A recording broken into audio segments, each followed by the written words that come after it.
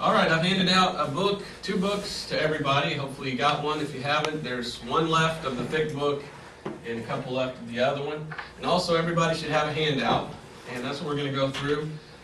This week I was going to just try to teach all this, but then I remembered Dave so nicely does a little outline, and Joe does a nice outline, a lot thicker than mine. What about mine? and Darby, he's a train wreck over there. So I figured, you know, why not take this and put it down. Go ahead, Joe. Yeah, one word for the peanut gallery. Don't worry about the watch. Go as the Spirit leads. Okay, amen. That's it. Thank you. You can always have a carryover. Printed this up. We actually had a printer burn up on us trying to print all this material up. But we got this, and what I want you to take this with you in case you never know when you need to use it. And there's so many different angles you can come out and teach on this. It's like, how do you get all this together into one teaching? So I got a homiletical outline. No, I did get an outline, and it all starts with T, which is interesting. So T is the cross, I guess. So what we're going to do is we're going to talk about why the King James Version. Why King James only? A lot of people in the world today don't know anything about this. And what's so sad is many people in the world today, not only are they ignorant, they're willingly ignorant of why the King James is the Word of God. And you go to most Bible schools, and they will teach you, oh, we love the King James, but you get behind closed doors, the first thing they do is say, oh, it's full of errors and mistakes, and you need to learn the Hebrew and Greek so you can find out what God really said. And what you find out is what God really said is whatever you think He said, because they try to teach you, you're your own God, you can decide what it says. No, that's not the way it works. We're going to look at the Bible itself and see that the Bible is true. God gave it to the world. He preserved it, and it's got to be somewhere. So where is it, and how can we know where it is? So let's look at the handout here.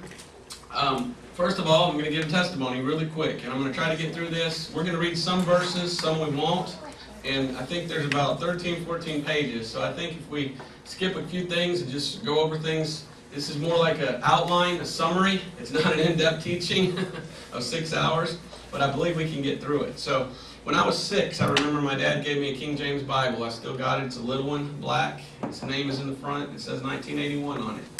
And I'd read that every night, and I understood it. I didn't have any problems. A lot of people today say, oh, you can't understand the King James.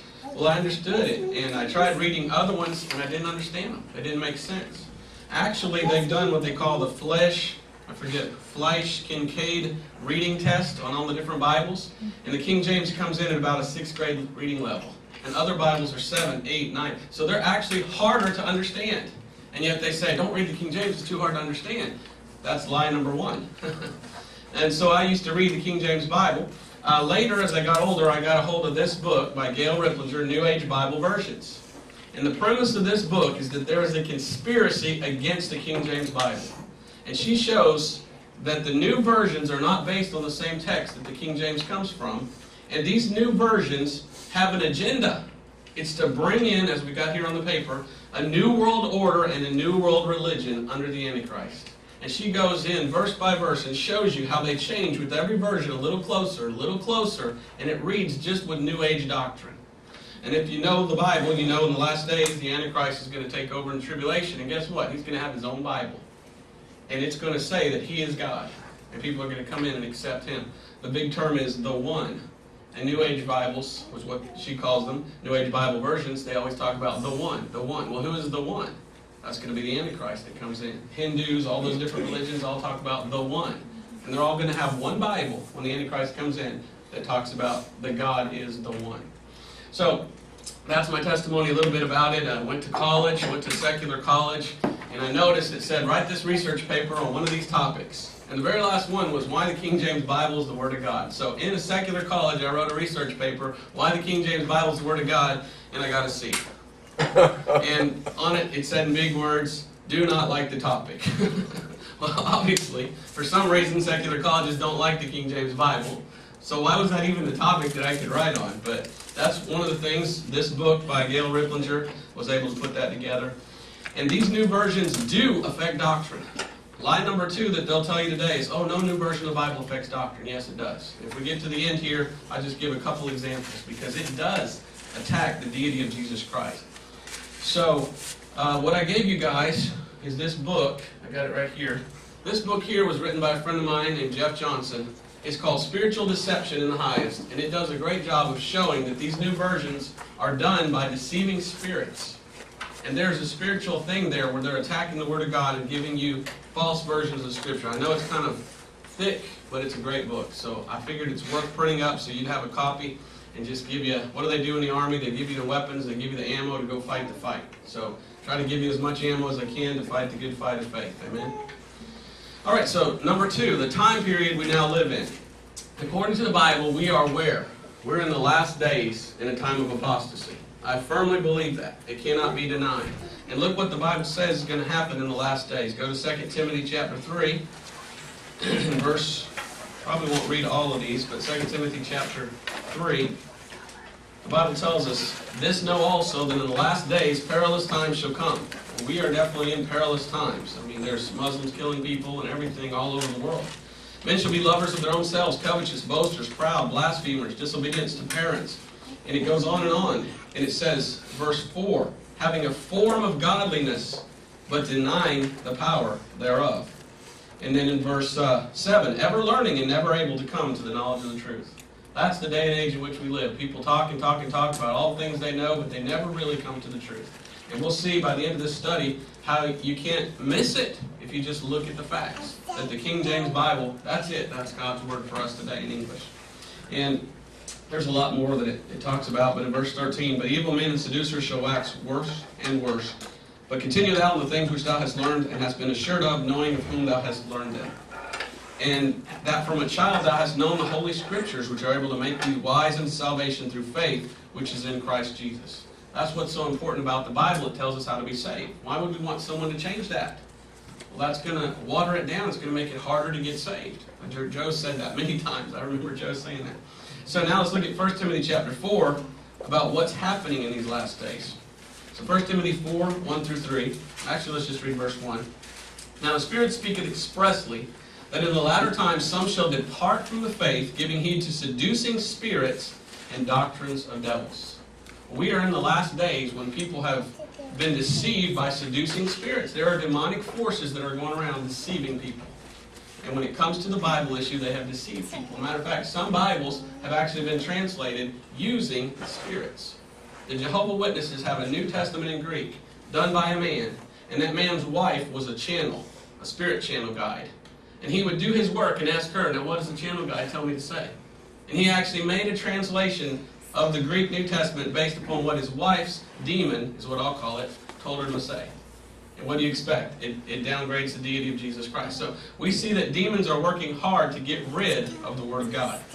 So when did this apostasy begin? I say around the 1700s with German rationalism. If you don't know what German rationalism is, it's the teaching that, oh, there weren't any miracles in the Bible. And the Germans, because they're always so smart, oh, that didn't really happen.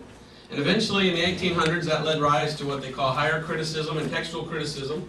And they taught that the Bible had errors and mistakes, and that they believed that the older versions that had been recently found were the better.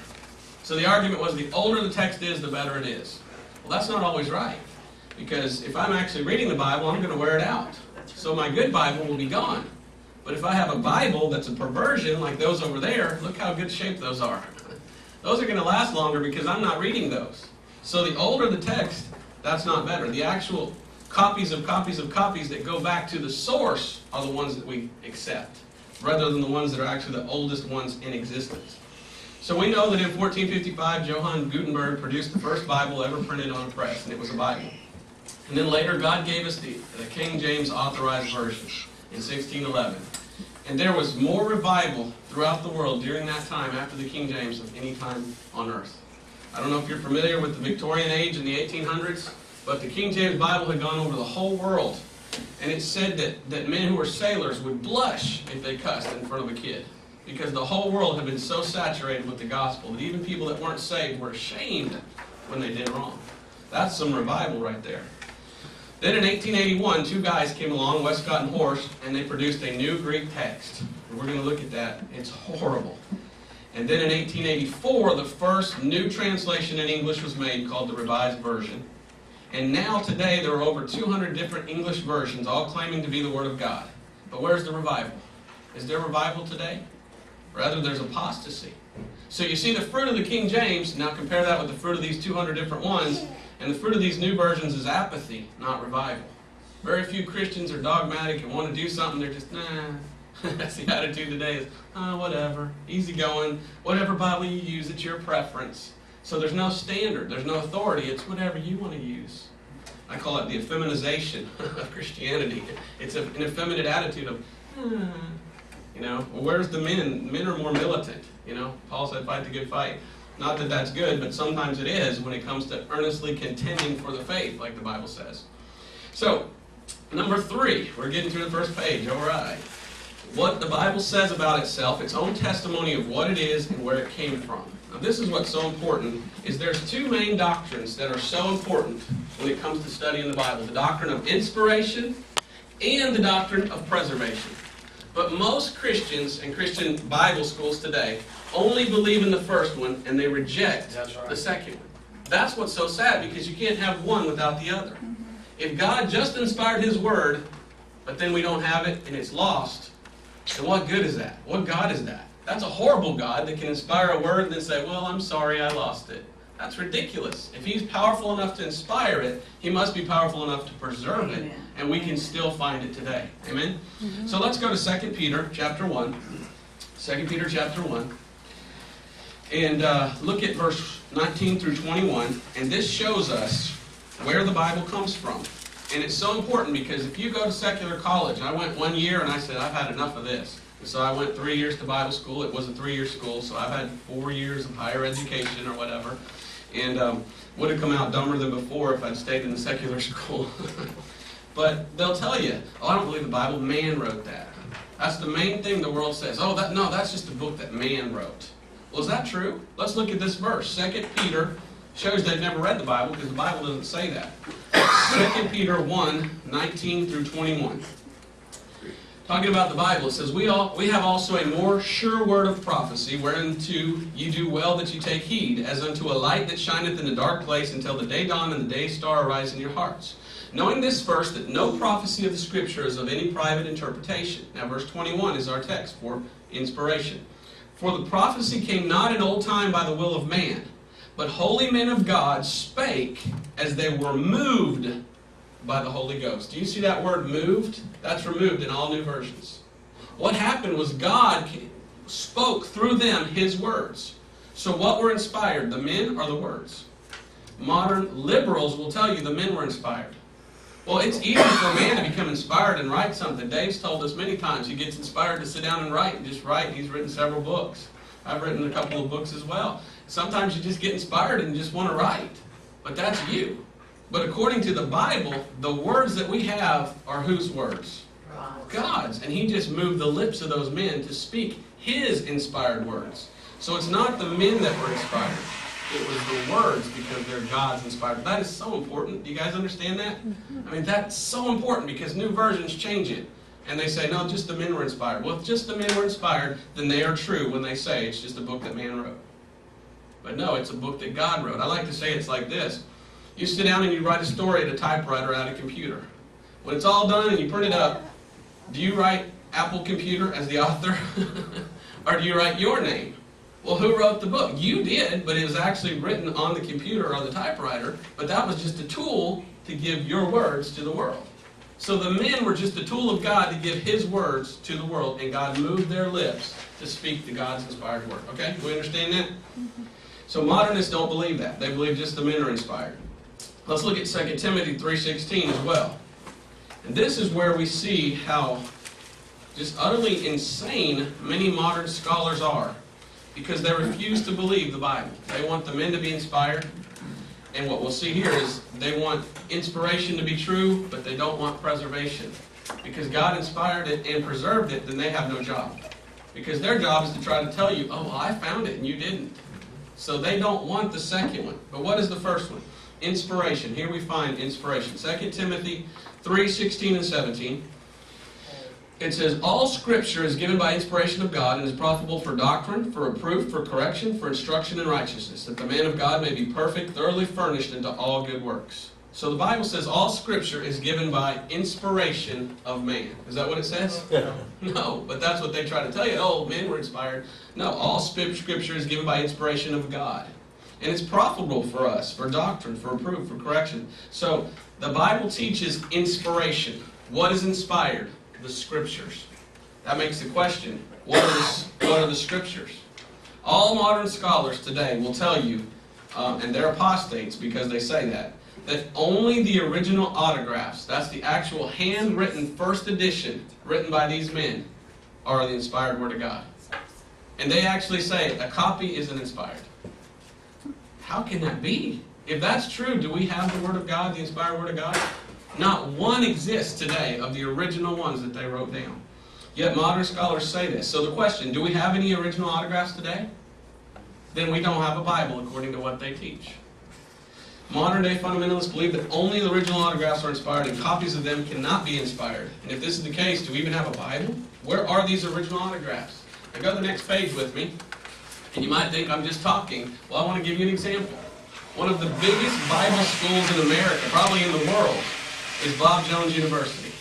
And they call themselves a bastion of orthodoxy, is what they call themselves. We are the most fundamentalist Bible school in the world. And I actually visited there, and I was just like, ugh, there were so many effeminate people. It's gross.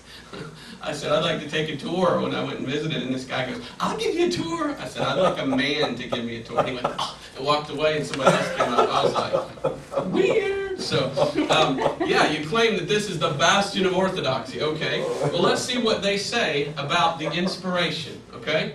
Here's their quote. We believe in the verbal inspiration and absolute inerrancy of the Bible. Doesn't that sound great?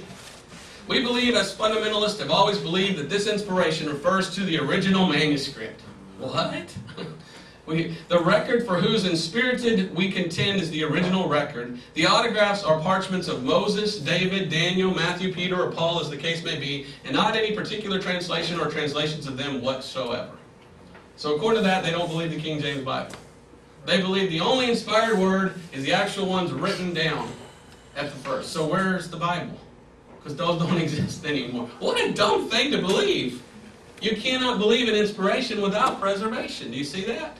Yet that's what they say they believe. And no translation of them whatsoever.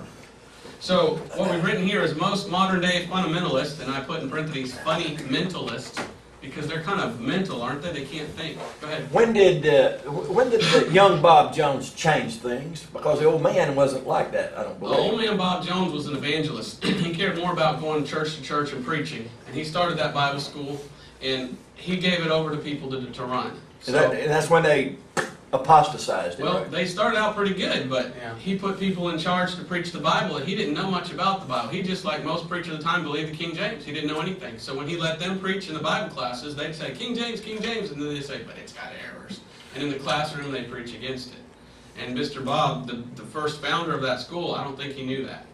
And another thing he found out was he put a lot of Calvinists in charge that were preaching things that weren't true. So, you know, you start something, it could start out right, but it always ends up in apostasy. And then his son took over, and his son took over, and they believe what we have written here. Okay. That only those original autographs are inspired. Well, that's great. Then where are they? They've decayed over the years, and no one has one. But if that is true, okay, if that's true, these funny mentalists believe only original autographs are inspired by the hands of God who wrote them, then that means Scripture is only the original writings by the hands of the people that wrote it. And if that's true, we have a very, very wild story according to the Bible. Now, I'm not going to look up these verses. I'm going to just comment on each one. But if you go through and you look up the word Scripture in the Bible, which they say is only the original autographs, look at the story we end up with. Jesus is in the temple, and he asked them in Matthew 21:42 if they've read the Scriptures. So they must have had the original autographs that are thousands of years old in that temple in Jerusalem. That's ridiculous. It is ridiculous, but we have to believe that if we want to be fundamentalists like they are. And then in Luke, Jesus read from the Scriptures, so he must have been very careful. He probably put those white gloves on, you know, since they were so old and everything. And he must have read from the original autographs. And then in John 5:39, Jesus commands us to read the Scriptures. So what does that mean? That means I guess we have to go to the temple. We can only read them in the temple because we can't read them at home because they're only the original autographs. Then in Acts 8:38, the Ethiopian eunuch had the Scriptures. So that little black guy, he was a thief. He went to Jerusalem, he stole the original autographs, if we go according to what they say scriptures are.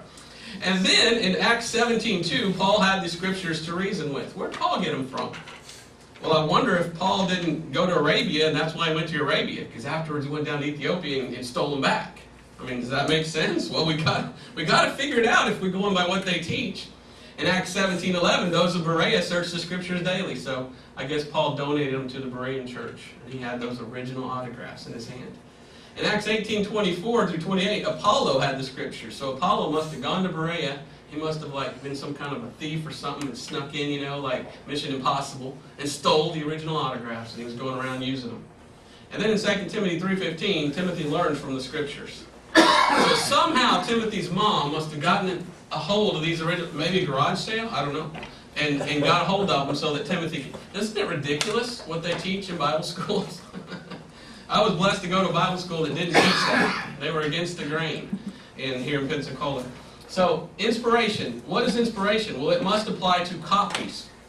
It won't work what they say, that it's only original autographs. So when the Bible speaks of Scripture, it speaks of the original autographs as well as faithful copies of them. And that's the key, faithful copies of them. Does that make sense? Is everybody with me so far? Don't believe the modern day fundamentalists, because how could they believe that? It won't work. It doesn't even make sense. And that was the job of the scribes, was to copy the scriptures. Exactly. That And was the their scribes. that was their whole And that's what they were. occupation. You said Scribes, copy the scriptures. You said it. They were scriptures, because copies of the original that were faithful are scriptures. So how could they say that they're just the original autographs? That's silly. That's just silly. So back up to the very top, it says, in not any particular translation or translations of them whatsoever. So modern scholars and fundamentalists, I hate to call them anything else because they really are a little crazy in the head, they don't believe that a translation can be perfect. Well, if the translation is from the original source, couldn't it be good? Could it be right? Well, they don't believe so. Well, what does the Bible say about translation? Oddly enough, the word translate or translated shows up 3 times in the Bible. And every time something's translated, it ends up better than it was before. I heard a guy preach a sermon about that. We're not going to look at those verses. I'm just throwing them in there. But isn't that something when you say, what does the Bible say about translation? You look up translate. Every time it shows up in the Bible, something changes from not so good to better every time. So it's almost like a translation makes it better. Well, do you guys read Greek? No, but we got the King James. It's better because we can read it. We can't read that. So even though it's been translated, it's from the faithful copies. It's from the original source. Yes, the translation can be perfect. It can be the Word of God. We can call it Scripture. So we can call the King James Bible Scripture, but these people at Bob Jones and other Bible schools, they can't. So they just say it's a reliable translation. That's what they call the King James. And yet they don't believe it. So, doctrine of preservation. All right, then we have inspiration. If God inspired it, great. Did he lost it? I don't think so. He must have preserved it. Where did he preserve it? Let's look at a couple verses real quick. Go to Psalms 12, 6 and 7. Psalms 12, 6 and 7. It might go faster if somebody will look up each verse and have one. So, Jim, would you go to Psalms 119:89? And Brother Darby, would you do Psalms 119:9? And then, Brother Dave, would you do Psalms 138, verse 2? So I'll go ahead and read Psalms 12, 6 and 7. And here's a great verse that talks about preservation. If God was strong enough to inspire His Word, then He must be powerful enough to preserve it. And in Psalms 12, 6 and 7, it says, "The words of the Lord are pure words, as silver tried in a furnace of earth, purified 7 times. Thou shalt keep them, O Lord. Thou shalt preserve them from this generation forever." So I believe God preserved His words in the King James Bible. Now what does Psalms 119:89 say? It says, "Forever, O Lord, thy word is settled in heaven." So God has His word that He gave to us, and He settled it, and it's settled up there. You say, well, that's up there. What about down here? Well, down here as well, because He's the one that spoke it down here, and we have it. It's preserved. Psalm 119, verse 9. Wherewithal shall a young man cleanse his way, by taking heed thereto according to thy word. Okay, so the only way we can cleanse our ways is taking heed unto the Word. Well, how can we do that if we don't have the Word? If you follow modern teaching of fundamentalist scholars, it's the original autographs, we don't have it. So then we can't do it. So we might as well go fishing, or go bowling, or do something, because we can't find God's Word, and we can't read it. What's verse 11 say there, Brother Darby? says, thy word have I hid in my heart that I might not sin against thee. How can we hide it in our heart if we don't have it? Modern Christianity today preaches you don't have the Bible because the Scriptures is only the original autographs and we don't have them. So either they're lying or the Bible's true, and God did preserve them so that we can hide them in our heart. What does Psalm 138 and verse 2 say, Brother Dave? And this is so important. I will worship toward the holy temple and praise thy name for thy loving kindness and for thy truth, for thou hast magnified thy word above all thy name. Did you get that? God said He loves His word, and it's so powerful and so important. He says He's magnified this above His very name. Romans 14:11 says that the name of God every knee shall bow and every tongue confess. But this is higher than His name. That's how important the word is. If it's that important, then don't you think God would give it to us? Yeah, it stinks if it was that important. Then God goes, well, I lost it. Okay, well then let's just go fishing and forget about it. So the doctrine of preservation goes hand in hand with inspiration. If God only inspired His words and then lost it, so what? It's not a very smart God, is it? He must have inspired it and then preserved it for us today. So where is God's Word translated in English for us today? There's only one. It's the King James Bible, also or otherwise known as the KJV 1611. Some people call it the KJV, King James Bible. Well, either way, KJV is King James Version. Now look at it, Ecclesiastes 8:1. What does the Bible say about the word of a king? This is interesting. There's no other version that calls itself a king's version except the New King James, which we will look at a little later, is full of errors. But Ecclesiastes 8:4. Somebody got that? They could read real quick. Where the word of the king is their power. And where the word of the king is there is power, And who may say unto him, what doest thou? Interesting, where the word of a king is, there is power. Well, we have the word of a king. Now, this isn't King James words, but God chose a man named King James to give us his word, and he authorized the translation. And what's interesting, during that time period was probably one of the greatest time periods of learning after the Reformation. And the people that translated the King James Bible, many of them spoke 12 to 13 different languages. And they had all the text on the table that we have today. And God used those men to go through and look at all those texts and arrive at the right one for what we have today. We're going to look at that in a little bit, called collation. Go ahead, Brother Jim. Well, I mean, they talk about King James, and they try to, they say that King James was a homosexual. Right. And so they try to disallow. That was started by the Catholics. Yeah. The Catholics hate the King James Bible. Yeah. So they've propagated the lie that King James was a homosexual. Right. There's a good book called King James Unjustly Accused. You can buy that online or somewhere. Forget the author's name. But he shows the facts that King James was not a homosexual. He was born with an enlarged tongue. And because he was a king, most of the time they would inbreed, and that would lead to defects in the body. And he had an enlarged tongue, and so when he talked, he talked like that. And people thought, oh, he's a homo. And he was very an affectionate person. He had some men close to him that he loved, and he'd hug them, and he'd kiss them, and he'd say, man, I love you. But if you read his other writings, he was a devout Christian. He loved the Lord. And so I do not believe that that man was a homosexual. That book shows a lot of proof against that. So, of course, you're going to see people going against King James and trying to label him a homosexual, which is what they've tried to do. So, what about it? The King James is the only Bible we have that's called an authorized version. No other version can take that claim. Yet today there are over 200 different English Bibles, and they change the Word of God. They don't read alike, and they often leave out whole verses. Why? What does the King James itself say about this? There's 3 different times in the Bible when we're warned against changing the Word of God. Let's look at these 3. Deuteronomy chapter 4. And if you don't know these are so important to remember. Because it's not right to change the Word of God. Matter of fact, there's some curses that God will put on you if you try to mess with His Word. And think about it like this. What is the Bible? Somebody said it's the love letter of God to us. You know, and before we got married, Laura and I would write letters back to each other. And because we loved each other, they're love letters. Now, I would be so mad if someone intercepted those and started scribbling stuff out and then sent it to me. I'd be, what'd she say? What'd she say? Well, why don't people feel like that about the Bible? Why do they say, no, here, take the Bible and give it to me later and translate it differently? And cut a whole bunch of verses out. That's fine. Somebody doesn't love God. You know? And God loved us enough to get us His pure word. Amen? So what does it say in Deuteronomy 4:2? Here we read, "You shall not add unto the word which I command you, neither shall you diminish aught from it, that you may keep the commandments of the Lord your God which I command you." Command number 1, do not add or remove from the Bible. Now we go to Proverbs chapter 30 and verse 5.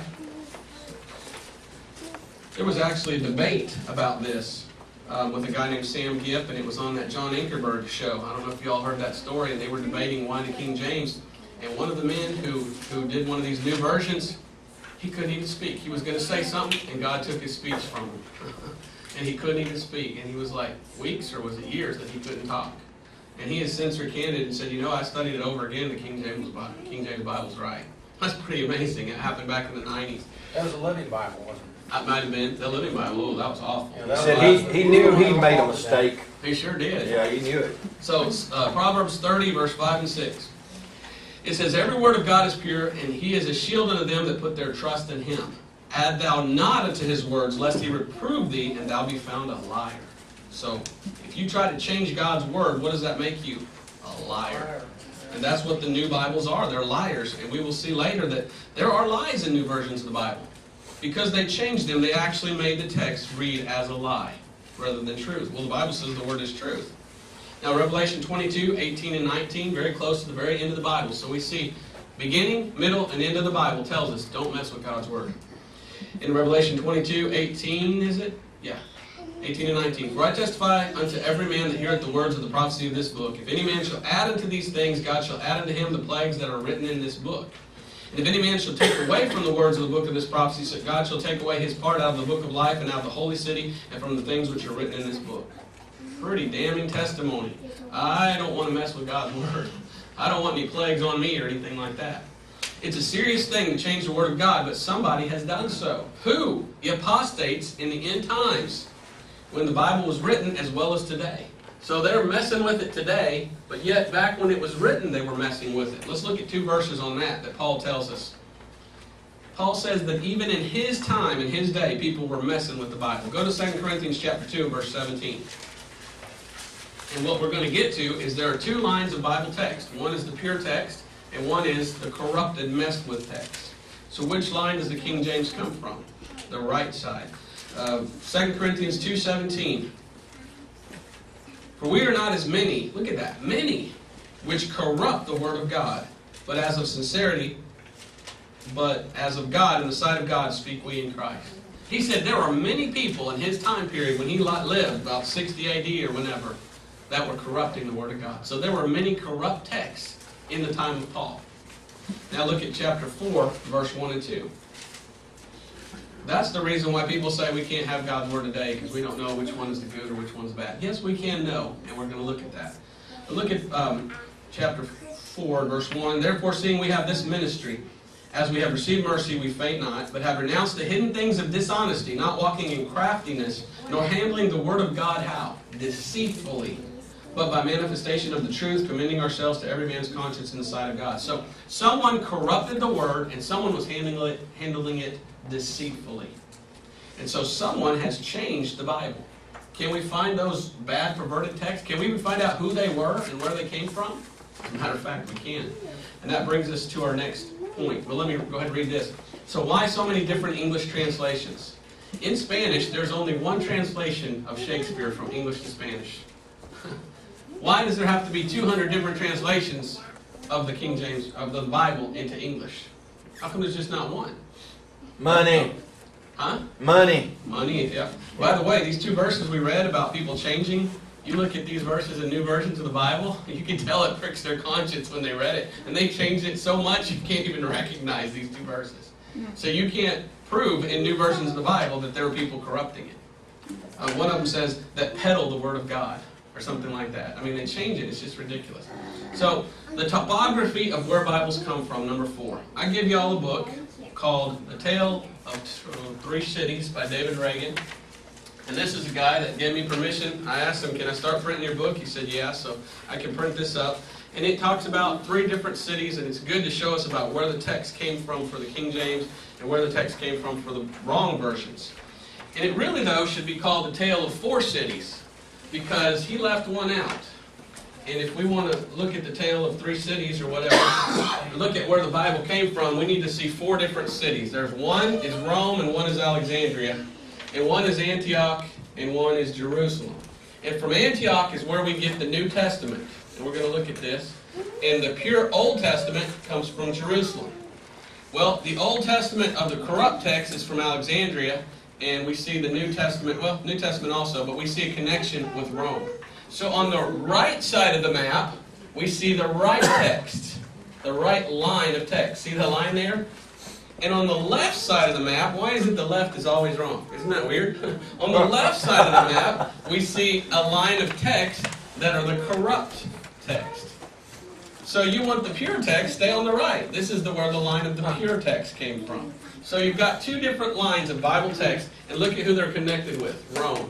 We're going to see that nothing good ever came out of Rome. So, the tale of 2 cities, so we see 4 different cities there. Antioch and Jerusalem. So, what does the Bible say about these cities and countries? The pure text, where do they come from? First, we find that the pure texts come from Jerusalem, the Old Testament. Let's go to Romans chapter 3. And the Bible itself tells us exactly where to look for the pure Old Testament text. Because in Romans chapter 3, verses 1 and 2, what advantage then hath the Jew, or what profit is there of circumcision? It says, much everywhere, chiefly because that unto them were committed the oracles of God. Now, what are the oracles of God? Well, the oracles, is what I'm talking about, is the Bible. God gave the Bible to Jew. Every writer of the Bible was a Jew. Did you know that? Well, today they try to write books and say, well, Luke was a Gentile. I think every writer of the Bible was a Jew because it says the oracles of God were given to the Jews. So, it's interesting that God gave the Jews the Bible. So, if we want to find the pure Old Testament in Hebrew, should we go over to Alexandria, to Egypt? Or should we go to Jerusalem? That's the fountain, that's the source, right? So that's the place to go. Now how about the New Testament? Where should we go for the New Testament? We'll go to Acts chapter 11 and verse 26. And we see that after Jesus, when they went around preaching, they eventually ended up in Antioch. You know, Jim, last week you mentioned something. You said Peter never left Jerusalem. And I thought, Jim, he went to Antioch, and at the end of his ministry, he was in Babylon. So Peter did travel around a little bit, just so you know. But it says, and I'm just going to read the end of the verse, Acts 11:26, and taught much people, and the disciples were first called Christians in Antioch. And in those days came prophets from Jerusalem. So we see a connection between Antioch and Jerusalem, and Antioch and Jerusalem. So these people down here after Jesus were going up here. And so if we want a New Testament, where's the New Testament? Where would we look for the New Testament? Well, they spoke Greek in that time, so this is where the right text would come from, Antioch of Syria, where the early Christians were, early disciples of Jesus. Does that make sense? Okay, so why would anyone try to say, no, that's not true, we need to go over here? All scholars tell you this is where you go to get the right text. When the Bible tells you this is where you go. Why? Why would they? Do they read the Bible even? I mean, do they even understand it? So the corrupted texts. What are the corrupted texts? Where do they come from? Most modern Bible scholars, Bible schools, fundamentalists, and Christians today believe that the Bible was not preserved through those areas where the Bible says the Jews and Christians were, but from a different fountain. They claim that God preserved His Word through Alexandria, Egypt, and through Rome, Italy. But why would He? Why would God do that? The Bible has nothing good to say about the geographical area known as Egypt, and nothing good to say about Alexandria, and absolutely nothing good to say about Rome, Italy. Egypt is a type of the world in Scripture. And the Bible says nothing good about Egypt. I'm not going to read the verses, but just comment on this real quick. Egypt, first time is mentioned in the Bible, is connection with Abraham not trusting Egyptians around his wife. There's a little bit of a sexual sin going on in that place, and he was afraid to take his wife there. Isaac is told not to go to Egypt. Joseph, one of the greatest types of Christ in the Bible, was sold into Egypt as a slave. Egypt is a type of the world. Joseph said, do not leave my bones in Egypt. Israel was enslaved in Egypt, and Egypt was called the house of bondage. I believe it was 400 years they were slaves in Egypt. The kings of Israel were forbidden to get horses from Egypt. Jews were forbidden to go to Egypt. God calls His Son out of Egypt. And then the last one, Egypt is placed in the same category as Sodom in the book of Revelation. And I forgot to mention one, but God told the Jews, if you do such and such, I'll give you the plagues of Egypt. And I thought about it, and I'm like, I bet you that's where all the STDs came from. That's what he's talking about. Because Egypt's a bunch of Hamites, and the first mention was watch your wife around them. So, you know, I could have said a couple other things, but I'll stop there, you know. But so Egypt's not a good place. So why would we go to Egypt for the Bible? Doesn't make sense. Well, Egypt and Alexandria are connected in the Bible. And the first time Alexandria is mentioned, it's connected with unbelievers, persecution, and eventually the death of Stephen. The next mention of Alexandria is of a preacher who had to been set straight on his doctrine. He came out of Alexandria and he was preaching wrong. He was taught wrong, and they had to straighten him out. The last two times Alexandria is mentioned in the Bible, it's talking about Paul taking a ship from Alexandria to Rome, and Paul's actually killed in Rome eventually. So, yeah, good mention there, right? Yeah, let's go to Alexandria for... No, I don't think so. What about Rome? Well, it was Rome who killed Jesus Christ. Rome killed James. Rome put Peter and Paul in jail. Rome is not a good place. They say that there's no crueler ruler and empire in the world than the Roman Empire. They were the most cruel, evil people in the world. It's just a sad, sad thing. So how could anyone with half a brain think that God would use these places on the left to give us His Word, especially when they're never mentioned in good light? But every Bible scholar today believes that. Oh no, that's where the good text come from. It doesn't make sense. Even a child can see through that, right? So, two different distinct lines of thought. And right now, let's look at the teachings about the Bible from these two cities. We're going to look at Alexandria, and we're going to look at Antioch. Because after Jesus, a couple hundred years, there arose a school in Antioch that said, we're Christians. And then over here in Alexandria, there arose a school that says, no, we're Christians. And they would fight each other, and they claimed to be Christians. But these had the right Bible, and these started to pervert and change the Bible. Now, I could not find this information in English, so I got my Spanish encyclopedia, and I tried to translate. So what I'm reading to you here has been translated from Spanish. And in this encyclopedia in Spanish, it says, there was the Antiochian school of thought about the Bible. What did they believe in Antioch? What did the Bible schools teach in Antioch a couple hundred years after Jesus? Well, it says the Christian school of catechesis. Now, is that right, Darby? Because I don't know how to translate that into English or Spanish. Is that a word in English, catechesis? Catechesis is teaching, basically. So the Christian school of teaching, is that right? That's teaching. Is situated, it says, completely opposite that of Alexandria. So what it's going to tell us is what they taught in Antioch is the exact opposite of what they taught in Alexandria. The school followed the school of thought exclusively of grammatical exegesis and historical teaching of the sacred text, without any concessions to allegory or symbolism, to the contrary of their counterparts in Alexandria. Twice, we're told, they were completely opposite of what they taught in Alexandria. And it says, which they maintained a critical rivalry. The two most illustrious disciples were Theodore of somewhere and John Chrysostom, I guess is how you translate the English. I didn't have time to look them up, make sure I translate them correctly. But the first held a point of view more liberal, while John considered the Word of God infallible in every part. Well, that's what I believe. The King James is infallible. He not only attributed the great importance of the literal meaning of the Bible, but he constantly repudiated the allegorical method of interpretation practiced by his Alexandrian, and then it says brethren. I don't think I could call them brethren when we find out what they taught in Alexandria. Now, what did they believe down in Alexandria, Egypt? Go ahead. I was going to say, kind of filter out what that really means. What they would do is they'd take the Word of God and just add a whole bunch of junk into it. Exactly. And because that's what they call biblical exegesis. When I went to Bible college, that's what they did. They actually taught you to pervert the Word of God and put your own, matter of fact, put it into your own words and just expound on it. And matter of fact, I just got through reading a book that did exactly that. Yep. And it was just really, really sad that it ends up twisting the Word of God. So that whole school was a complete perversion. And it goes back to allegorical exegesis. The Bible's from the not root true. of it. It's an allegory. So you can take what you want out of it and make it say make whatever you want it to say. Right.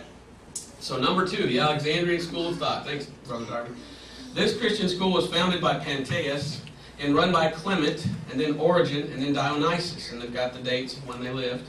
In contact with the, listen to this, Platonic tradition and the thought of Philo, the Alexandrian school developed a totally allegorical exegesis of the Bible. In Alexandria, Christianity tried to reconcile Christian doctrine with Greek philosophy. Now wait a minute, what does the Bible say about philosophy? Now, we got to go quickly, so I'm going to skip this one, but we'll read the next one. But it says, don't let philosophy spoil you. Colossians 2:8 tells us to watch out for philosophy because it can just spoil you. Well, if you look at this Alexandrian school of thought, you find something very interesting. This guy, Origen, studied under a guy named Clement, who studied under Philo. Philo studied under Aristotle, who studied under Plato, who studied under Socrates.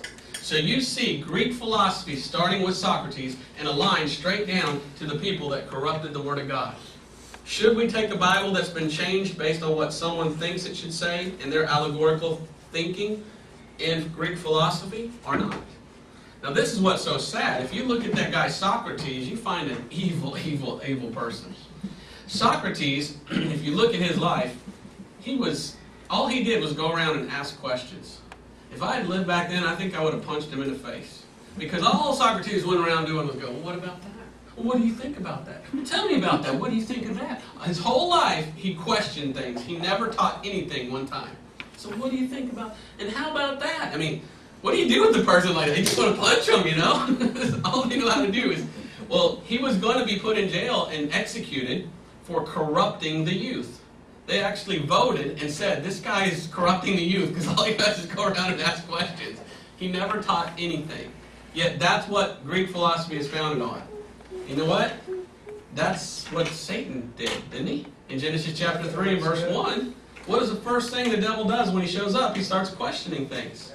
So he said, yea, hath God said? All right, we don't have to look at it. You know what it says. Yea, hath God said? So this guy Socrates was a queer child molester who set up his own school of thought and killed himself after sacrificing to the snake god, and that's how you spell, I say it, Escapulus. I looked it up. And you know what the snake god is he's the same thing you see that on doctors have, that pole with two snakes around it. So, who is that? That's a type of Satan. So he was a Satanist. He was following Satan, going around questioning everything, and that was the basis of the school of thought that tried to give us this Bible that all Bibles today are based on, except the King James. The King James is based on this. Are you seeing the picture? Are you seeing where we're coming from? Stay away from new versions of the Bible. So which school of thought do you want? Well, let's look at old Bob Jones again, the bastion of orthodoxy that claims to be the most fundamental Bible school in the world.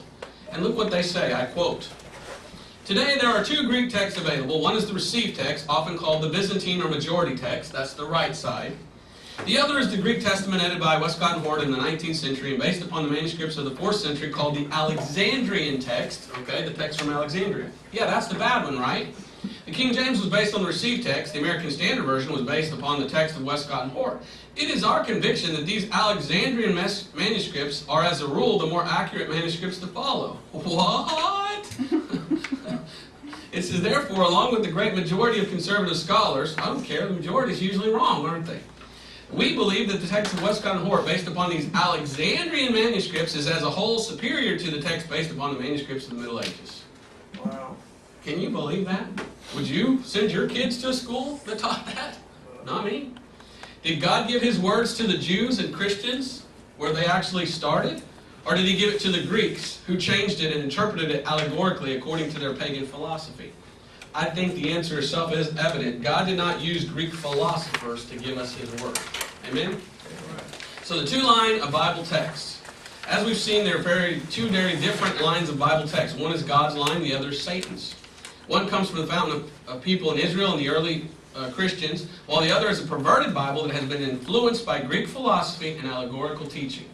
Now let's look at the text themselves, and the best way to do this is look at both the Old and New Testament. And what I'm going to do, and I hope this doesn't offend anybody, is this is an interesting way to teach it. The Bible says in 1 Peter chapter 2, verse 1 and 2, and because I'm running out of time, we're going to skip that, but it says, desire the pure milk of the Word. The Bible says the Word of God is like milk. Matter of fact, there's many things the Word of God is like. Honey and bread and other different kind of foods. There's 7 different foods that the Bible's like. But it's like milk. Where does milk come from? Moose.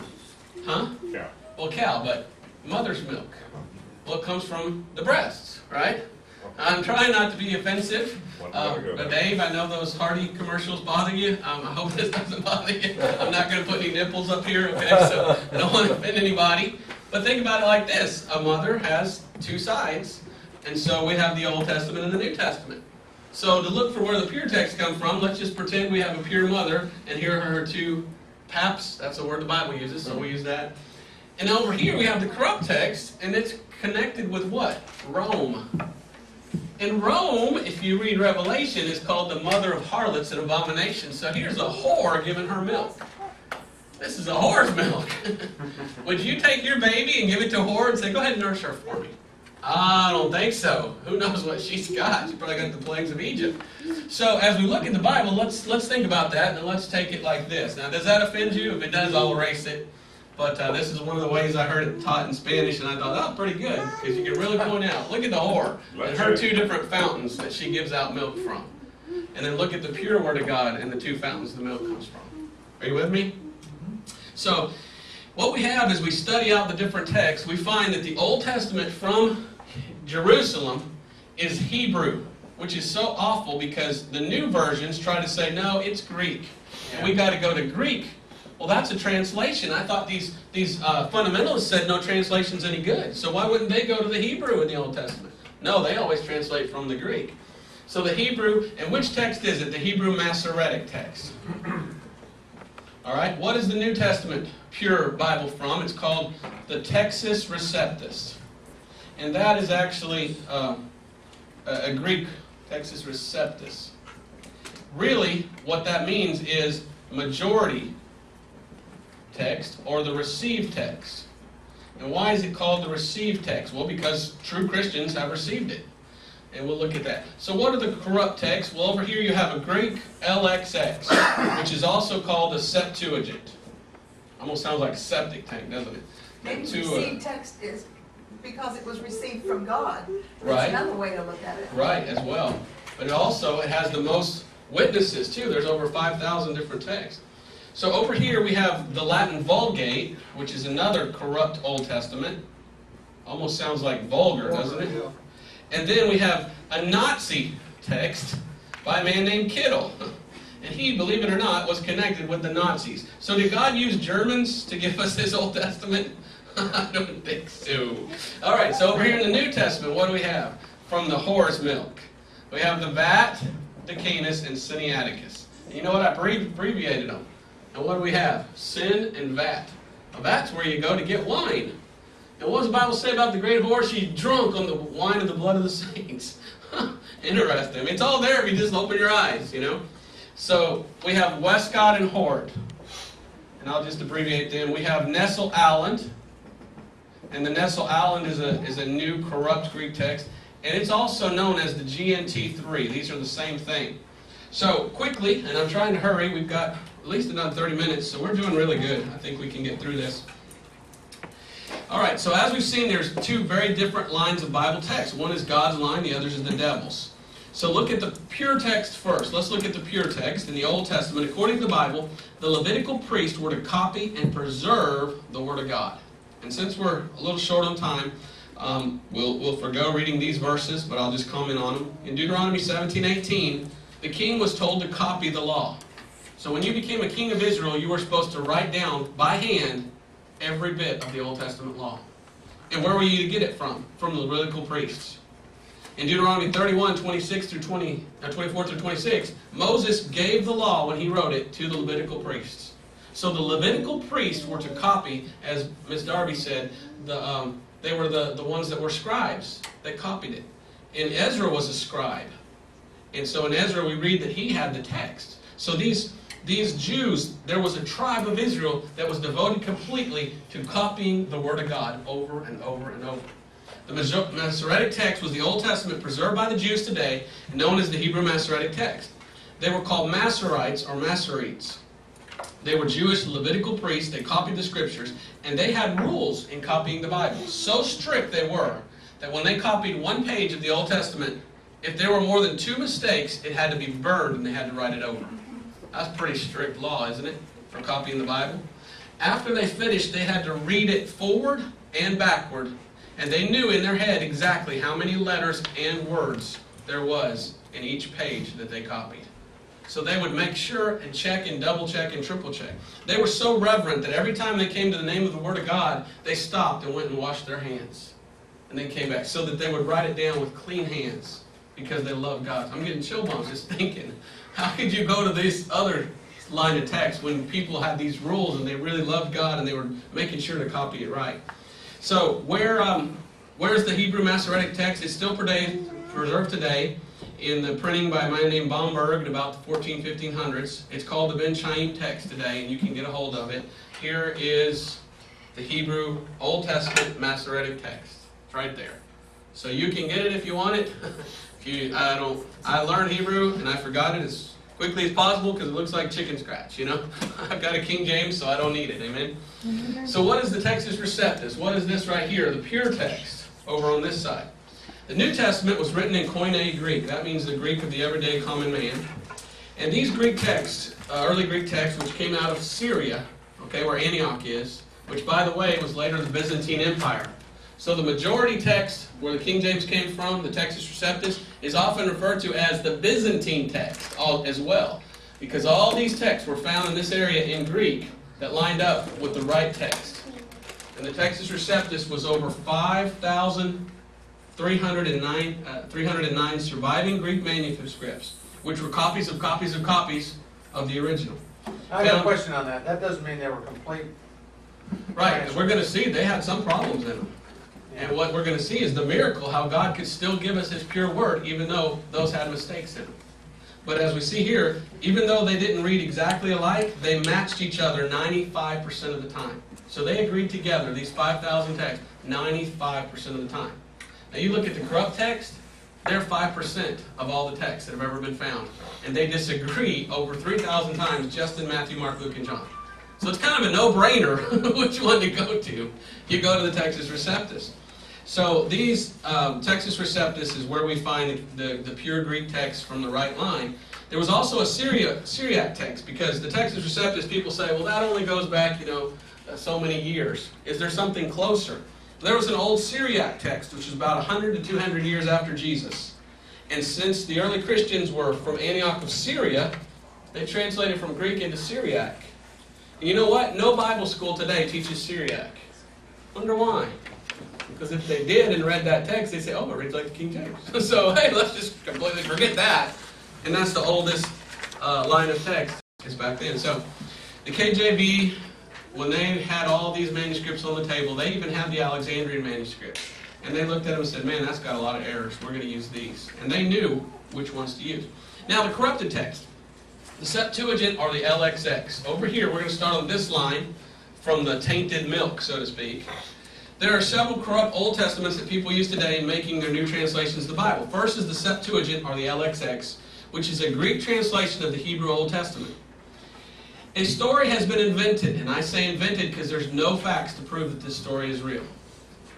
And how this text was made. According to this made-up story, King Ptolemy II of Egypt, around 250 BC, asked 6 Jews from each tribe of Israel to come to Alexandria and translate the Old Testament into Greek. Does that sound right to you? We saw that only the Levites were the ones that copied the Bible. So why would you have all 12 tribes, 6 people from all 12 tribes coming over to this place to translate the Bible into Greek? Doesn't even sound right, does it? And guess what? 2 of them didn't show up. So there were only 70 that supposedly showed up. So 70, Roman numerals, LXX. That's why they call it the LXX. It should be the LXX2 or LXXII or something. So they don't even have the number right. But this could not have happened. First, only the tribe of Levi was given the Word of God. So why would other tribes go to do that? It would be against the Bible. Second, the story says they actually did the translation. But as we've seen, the Old Testament prohibits them to go to Egypt. So why would they go to Egypt against the Bible to do that? Why would they disobey the Scriptures? There's no evidence this ever happened, and the LXX is riddled with errors, omissions, additions, and mistakes. So even if they did it, and they could keep their Old Testament true, why would they do it and then make mistakes in Greek? It doesn't work. So if you study this out, you find out that the guy that most likely did the LXX was a guy named Origen. And we've already looked at him He was one of those from the school of Alexandria, and he was a very messed up individual. He had a work that he called the Hexapla, and he had 6 different Greek texts. And each one was translated by somebody else, and his was the 5th column. And that's where it looks like the LXX came from. You know what he did? He castrated himself after reading the verse, "If thy right hand offend thee, cut it off." He had a problem with lustful thoughts, so he cut off his male member. So he also castrated the Bible as he corrupted it in many places by perverting it. So, obviously, he did not rightly divide the word of truth, pun intended. He did not understand the Bible. And so he divided something, he cut something off he shouldn't have, because he didn't realize that's not for us today. So, would you follow this guy? Modern scholars praise this guy, Origen. But if you start reading some of the things that he wrote, he didn't believe hell was a literal place. He believed in purgatory, though. But then he said, but everybody in purgatory one day will get out. I mean, you just look at some of the things the guy wrote, you can just tell he's insane. He's probably not even saved. Very Roman Catholic. So, next we have the Latin Vulgate. What is the Latin Vulgate? Where did it come from? Well, the Latin Vulgate is the Latin text that came about 400 years after Jesus. And I'll go ahead and read it here. It didn't take long for the early church to become apostate. And when it did, those apostate teachings were readily accepted by Rome when the Catholic Church was officially begun in 325 AD with Constantine. The new corrupt church wanted an official Bible, so they used a man named Jerome about 400 years after Jesus to produce an entire Latin Bible translation, the official language of Rome. What he produced is now called the Latin Vulgate. But if you read that and look at that, that version is full of errors and mistakes. This is the Latin Vulgate. If you read Latin and you want to see if I'm telling you the truth or not, here it is. And yeah, good luck. Have fun. And that's it right there. And so, what is that version? Well, he even admitted, Jerome himself that did the translation, he even admitted that he made many changes. And that if people knew that, they'd call him a heretic on the changes that he made. Casiodoro de Reina, who in 1569 translated the whole Bible into Spanish, said these words about that Roman Catholic Bible. Now listen, this is the official Bible of the Roman Catholic Church to today. They say only you can read this Bible in Latin. You're not allowed to read any other version. Unless we officially say it's okay to read a translation made from the Vulgate. Look what this guy who left the Catholic Church says. First, we declare that we have not followed completely or in all the old Latin translation, the Vulgate. That is in common use, for although its ancient authority is mighty, neither one or the other should excuse the many errors that it has, departing so many innumerable times from the truth of the Hebrew Old Text. Others adding, others transposing from one place to another, all of which, though could well be prevented, it cannot be denied. He says this Latin Vulgate is so full of errors, you can't deny it. So should we have a Bible like that? Go ahead. Am I wrong in saying this, but it seemed to me like there was a Latin Vulgate that was on the other side. Okay. That they copied. The Latin Vulgate was about 400 after Jesus. That's now, right. about 200 years after Jesus, right. What we know today as the Waldenses, right. They translated into Latin a pure Latin text. So there is a pure Latin text, and it's 200 years younger, I guess, or what's the word, 200 years older than this Latin Vulgate. Actually, what they did is they copied that one and perverted it. Well, also, they might have looked at that, Jerome, but he went to Origen heavily. And so he went to Alexandria and other places when he did his Latin Vulgate. So he might have looked at that as well, but he made many changes. That's what we're getting at. Yeah, I got you. And his version became the official Bible of the Roman Catholic Church. And the Roman Catholic Church, when you make a translation today in any language, they say it's got to come from the Vulgate. And then if it does, we'll put our papal stamp of a seal on it. And I've got Spanish Bibles that have the papal seal that say this is condoned by the Catholic Church to read because it comes from the Vulgate. So, the Vulgate is not God's preserved word. Even the man who did it confessed that it has errors. The next one we look at is this one, the Kittel. And a German scholar named Rudolf Kittel made his own Hebrew text known today as Biblia Hebraica Stuttgartense. And that one's this one here. And I wrote on all of them corrupt, but also put a little Nazi symbol because this guy, he worked with the Nazis. Interesting. So Kittel, what he did is he found an Old Testament in Hebrew from about 1000 AD, and he found it in Leningrad, Russia. And he claimed this is the oldest existing manuscript in Hebrew, so we got to get a translation from it. But he was a German. Would God preserve His word through the Nazis that killed the Jews? That just doesn't make sense, does it? And yet, all new versions of the Bible, the Old Testament, is based on that Nazi text. So, doesn't make sense, does it? Well, what does it say in the very beginning in the preface of that Bible? It says these words: the large Masorah has been printed separately and is a welcome sign of the times, yeah, if you're living in apostasy, that was published jointly in 1975 by the Württemberg Bible Society, Stuttgart, and the Pontifical Bible Institute of Rome, both as the Masorah, whatever. So, Rome worked together to translate this. So, what do you think they did? They tried to get as much of that Vulgate into it as they could, probably. So, is that a good text? Should we go over to that line? No. So, run into the New Testament. Yeah, there's not that much. We can get through this quickly. Don't fall asleep. It's 12:09 if this is right, so I think in about 20 minutes we can get done. How's that? Everybody's okay? Or do you need to take a No, break? it's actually 12:13. 11. Okay, well this is 11:13. I don't want to pull a Darby. Oh. Okay, so I believe we can get through this. So let's look at these corrupt New Testaments, all right? And this we'll just go through real quick. This is the Vaticanus. The Vaticanus is a Greek manuscript that was found in 1481, and guess where it was found? In the Vatican in Rome. It was sitting in the Pope's library. And it was written on fine vellum, animal skin. It is without a doubt from the Alexandrian line of text. It leaves out Genesis 1:1 to 46:28. There's only 2 chapters of Genesis in it, I guess. No, 4 chapters. It leaves out Psalms 106 to 138. It leaves out all of Paul's epistles. I wonder why. All of Revelation. It is so full of errors, but it also contains the Apocrypha. Oh, if you're Catholic, you got to have that Apocrypha. Well, the Sinaiticus, it was found in 1844 by Constantine von Tischendorf in a wastebasket. Did you hear that? It was in the garbage can when he found it. What does that tell you? That even the Catholic priests said, this is no good, let's throw it out. It was in the wastebasket, and this guy found it.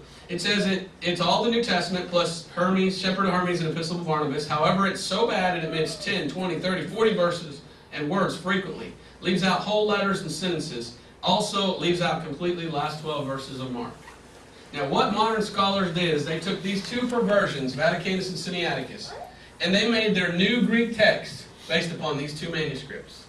There were so many errors in these 2 manuscripts that they don't even agree with each other over 3,000 times in just Matthew, Mark, Luke, and John.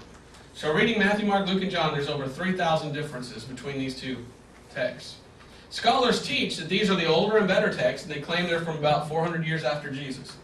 If you start studying, it's about 600 years after Jesus. Do we have anything that goes farther back? Of course we do. We've got the old Syriac that's about 100 years after Jesus. We've got copies of copies of copies in Greek that go back to the time of Jesus. So we have something way older than these.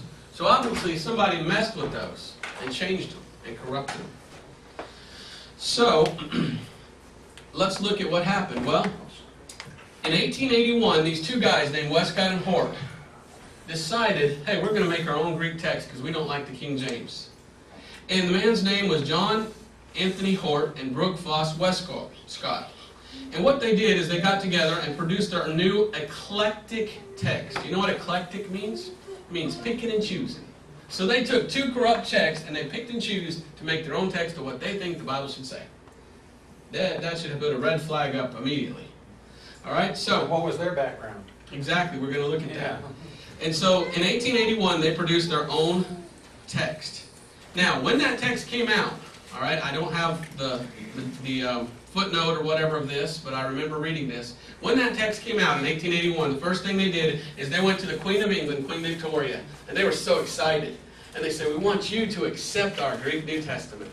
And what they were hoping is that she would authorize it. Well, then it would be a Queen Bible. That'd be King James, the Queen Victoria Bible. Well, anyway, they were going to present it to her. And Queen Victoria's main preacher, who, I forget what they call those people, he whispered something in Queen Victoria's ear. And then he backed off. And as soon as he did, Queen Victoria looked at Westcott and Hort, went, and walked away, and never talked to them ever again. That is historical fact. So I would love to know what he would have said to Queen Victoria that made her say, no, I will not accept that Bible. That's amazing. So who knows what it was. But these guys, they produced in 1881 their eclectic Greek text. 4 years later, someone decided we're going to translate that into English. And that's where the Revised Version came from of 1884. Now these two men were so evil, so utterly wicked. They were part of the Protestant Anglican Church, but they were closet Roman Catholics and secret atheists.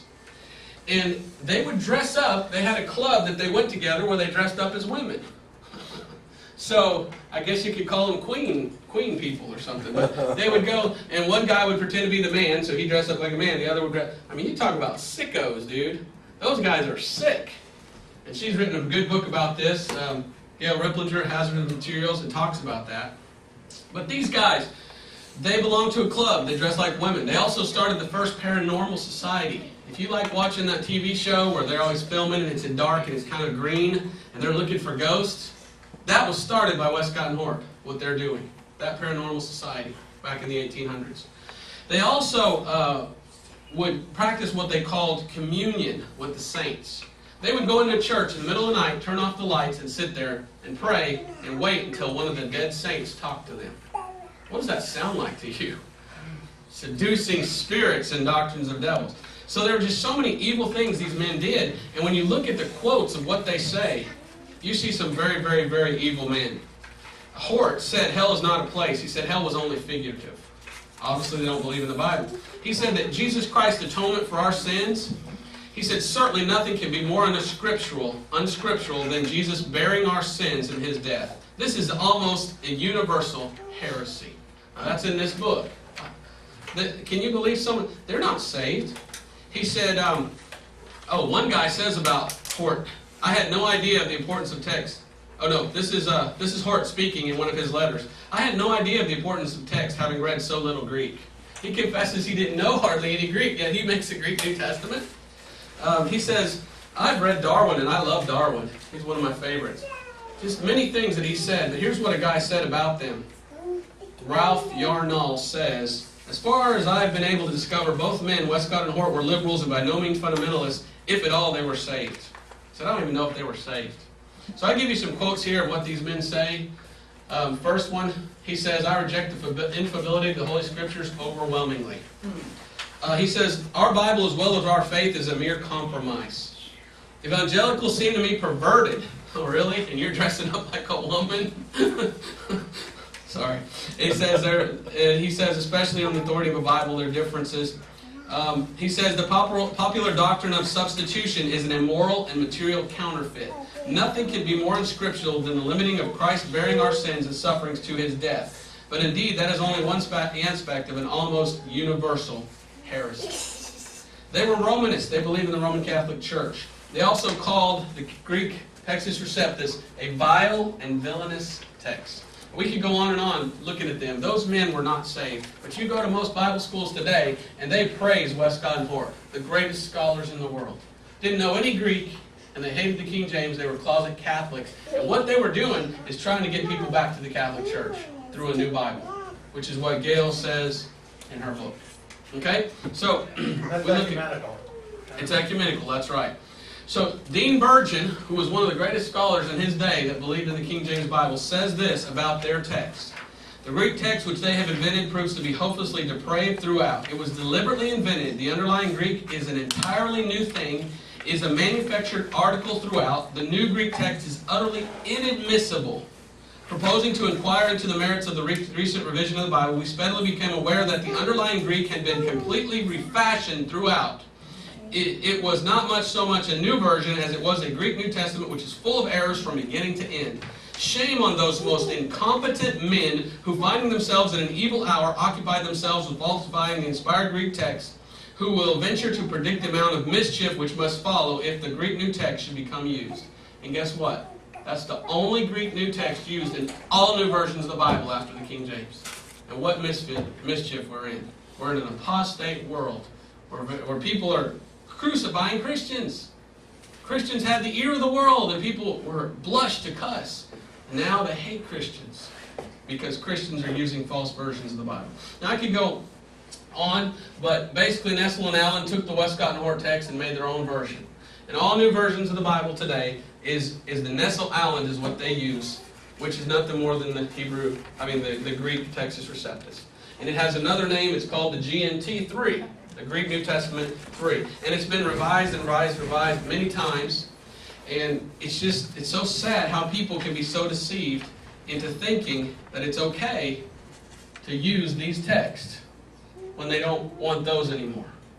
And now you can see why they've been taught these are the better ones. But yet if you look at the facts, you can't help but say, no, I don't think so. So I'm going to skip over a little bit and go down to number 7, the trick to finding the original autographs. Since we're short on time, I wanted to say more about those texts. Somewhere I had on here. Well, really quickly, let me read right here what this says. If you take this Nestle Aland text and you open it up, let me read to you what it says about itself. It says, in a simple yet brilliant stroke, Nestle, and they call it Nestle Aland, but that Nestle is the same family as Nestle chocolate.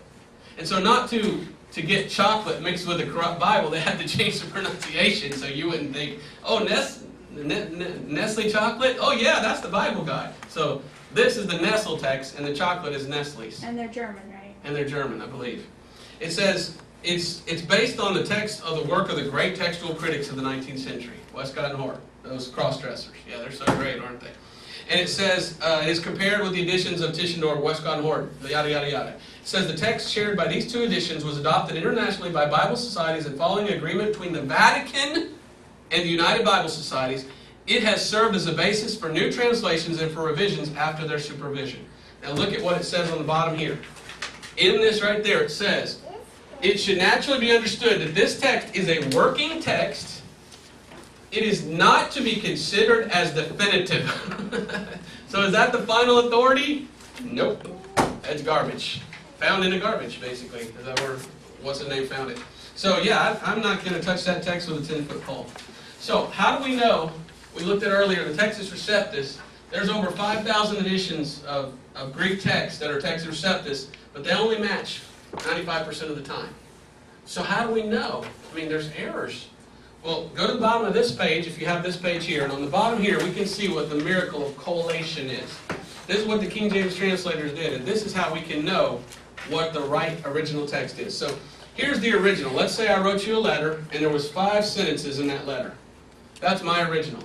Now, as soon as I wrote that, you sat down and you copied that letter, but you made a mistake, and you left out the first line. And then you made a copy of that letter, but you made a mistake, you forgot to copy the second line. And then back there, you made a copy, but you left out the third line, and all the way down. So here we have 5 different copies of my letter, and every one of them has a mistake. And then my original, I crumple up and throw it in the dump. Can we ever get back to the original? Is it possible? Yes. If we take all those texts and put them together, all the copies, for everyone that's missing something, there's 4 other witnesses that had it in it. So we sit down with all 4 of those and we say, oh, well, this is what, and we have 5 different sentences at the end, and we came to the very original that we began with, even though it doesn't exist anymore. So is it possible to have the originals today? Yes, and the King James translators magnified that 1,000 times. They had 5,000, and they looked at them all and said, okay, they all agree in this, so this is what we'll put.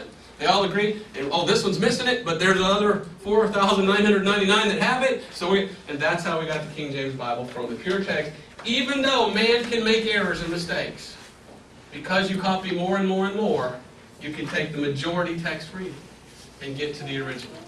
That gives me goosebumps thinking about the miracle that's the King James Bible. So the last page is some attacks and textual changes. We're almost done. But most of your modern fundamentalists dogmatically claim, no, it's okay to have a new Bible. No major fundamental doctrine of faith is affected in these new versions. Bunk. That's a lie.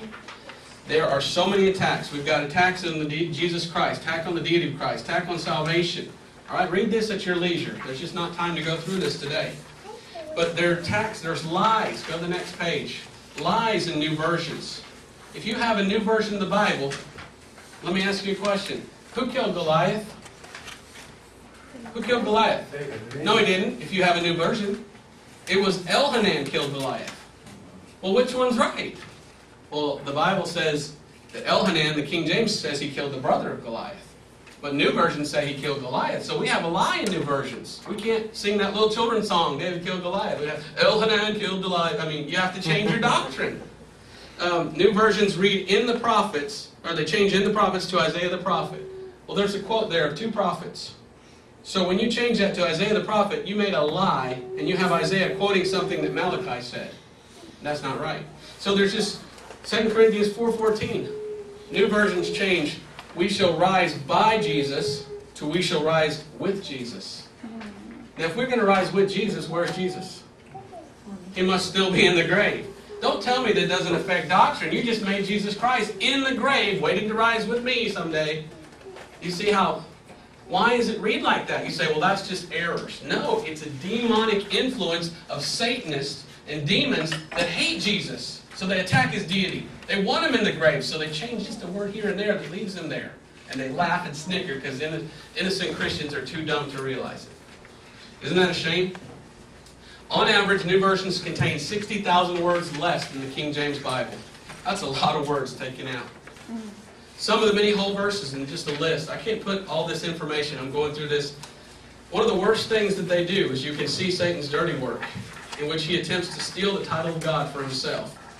This might be in other versions, but I know for sure in the NIV, you go to Isaiah 14:12, it says, Lucifer, son of the morning. But if you go to the NIV, it says, Lucifer, O morning star. Well, Jesus is the morning star. Right. So why would that version change the name of Lucifer to the name of Jesus? Unless Lucifer's behind it, and he wants the name of Jesus to himself so he gets the worship. Because in Revelation 22:16, Jesus is the bright and morning star. We're almost done. We actually made it. Woohoo! So, here's another thing about the New International Version I'm reading right here above the picture. One more thing about the New International Version, the NIV, is one of the translators was a woman named Virginia Mollenkott, who later came out in Christianity Today and said that she was a lesbian. She also stated that he or she took out every time the King James Bible used the word sodomite, changing it to temple male prostitute. Well, she herself was a sodomite, so she tried to cast the blame over to men instead of women. Do you see how her bias affected the doctrine? So below is a picture of the thing called Virginia Mollenkott. Is that a man or a woman? And can you tell? Do we want women translating the Bible when Eve couldn't translate it right in the beginning in Genesis? She left out the word freely. Do we want homosexuals? I said, King James was a homosexual. No, he wasn't, but this lady was. Sure enough. And so there's many omissions taken out. Right there it talks about the New King James. People say, oh, the New King James is good. No, 1,200 places they chose to go with the critical, bad text rather than the King James. So last page, and we are finished. It says, liberals and apostates have no authority. So they try to become their own authority. And they want to say, I know what the Bible says. Okay, where is it? Well, we don't have it. If you went down to First Baptist Church and you asked the man, hey, where's the Bible? He'd say, well, you see this shelf over here? He'd pick up all these books. He goes, it's all in here somewhere. Because in his mind, it was inspired, but it wasn't preserved. And only he's smart enough to find and pick and choose which is right and which isn't. Because that's what he's been taught, and that's what Westcott and Hoare did, and all these other guys did, is they thought they were smart enough to decide the Word of God, so only they can tell you what it says. That's ridiculous. So they stand in judgment of the Word and decide for themselves what it says. Because of this attitude, they don't mind changing it. There's no reverence. And they do. Sadly, many who change it are deceived and spiritually influenced by satanic forces. And when they change it, it does affect doctrine. So that's why when we read the verse in the beginning, 1 Timothy 4:1, now the Spirit speaketh expressly that in the latter times some shall depart from the faith. Yeah, they have. Like this lesbian who translated the Bible and then came out and said, no, I'm homosexual. Giving heed to seducing spirits and doctrines of devils. This explains why new versions do such evil things as leave out the words forever from 1 Peter 2:13. 1 Peter 2:13 says that the Word of God endureth forever, but not in new versions. Well then, that's because they don't believe it exists. They don't believe in preservation. So, there are many different things. Here are just a couple verses. I'll finish by reading these verses. Proverbs 35, we read, every word of God is pure. He's a shield to them that put their trust in Him. Every word of God is pure unless you have a new version. And you can't tell which is God's word and which is man's. So you're left wondering, what did he really say? Matthew 4:4, but he answered and said, it is written, man shall not live by bread alone, but every word that proceedeth out of the mouth of God. And you know what new versions do? They take out the words, but every word that proceedeth out of the mouth of God. How are you supposed to live by them if they're not giving them to you? They're cutting them out. John 17:17, sanctify them through thy truth, thy word is truth. If any man hear my words and believe not, I judge him not, for I came not to judge the world, but to save the world. Now look what Jesus said. He that rejecteth me and receiveth not my words hath one that judgeth him. The word which I have spoken, the same shall judge him in the last day. So God's going to judge people with the King James Bible one day. Because that is his word, because it comes from the right side, the right text. 1 Thessalonians 2:13, for this cause also think we God without ceasing, because when you received the word of God which you heard of us, you received it not as the word of men, but as it is of truth, the word of God, which effectually worketh also in you that believe. People in Paul's time accepted the true word. And we read earlier there was people corrupting it. Hebrews 4:12, for the word of God is quick and powerful and sharper than any two-edged sword, piercing even to the dividing asunder of soul and spirit and of the joints and marrow, and is a discerner of the thoughts and intents of the heart. And we'll finish with this last paragraph. I'm glad you're all awake. I hope I had to go fast. But in conclusion, the true word of God is powerful and pure. And what is the true word of God? The King James is the only one that comes from the right side, so it's the only powerful and pure one. And that shows us why in history there's been more revival from the King James Bible, and there's no revival today with over 200 different ones that come from a whore giving out tainted milk. These new versions that claim to be Bibles are not pure, nor are they powerful, even though they might be plentiful today. They have not produced revival, rather apostasy, and not produced by godly men, rather by vile and wicked cross-dressers and evil people who doubted the word of God to begin with. The origin is not from God's fountain of Jerusalem and Antioch, rather from Satan's fountain of pagan philosophy, Alexandria, and false religion, Rome. They do not seek to unite Christians under one standard and authority, like the King James. Rather, they seek to enslave people back under the yoke of Rome, because that's the whole agenda of new versions, is to take you back to the Latin Vulgate and the Roman Catholic Church. And they are not milk from God that we may grow thereby, rather putrid milk from a great whore of Babylon, to poison us and lead us to destruction. These new versions should have warning labels like the one below. So there it is. I wish we could have gotten into some of the verses that show the changing of doctrine and everything, but go ahead, Joe. What's your opinion about using the concordance to see how particular Greek or Hebrew word is used? That's interesting. That's a completely different teaching, but that's what this book is about. Yeah. Hazardous materials. The guy that made the first concordance of the Bible was a friend of Westcott and Hort's. Okay. And what he did is he took the Greek from the pagans and put that into his dictionary. That's how the word can be translated, So it can't be rather than using the Bible itself. So that's why new versions, when it said, behold, a virgin shall conceive, Yeah. King James is the only one that tells us that she's a virgin conceiving. All the other ones change it to, and a young maiden shall conceive. Which one is So see, that takes out the doctrine of the virgin birth. There's some words that it's hard to see how it's being used in context. Context doesn't explain it. How do you find out what it really means? Well, I've got in my Bible a neat little thing. I got this probably from Chick Tracts. It says there's like over 500 words that most people say it's hard to mean, it's hard to know, and then they tell you what it is and where it's used in other passages, so you can look it up. Okay, where do you get So that? let the Bible defend itself.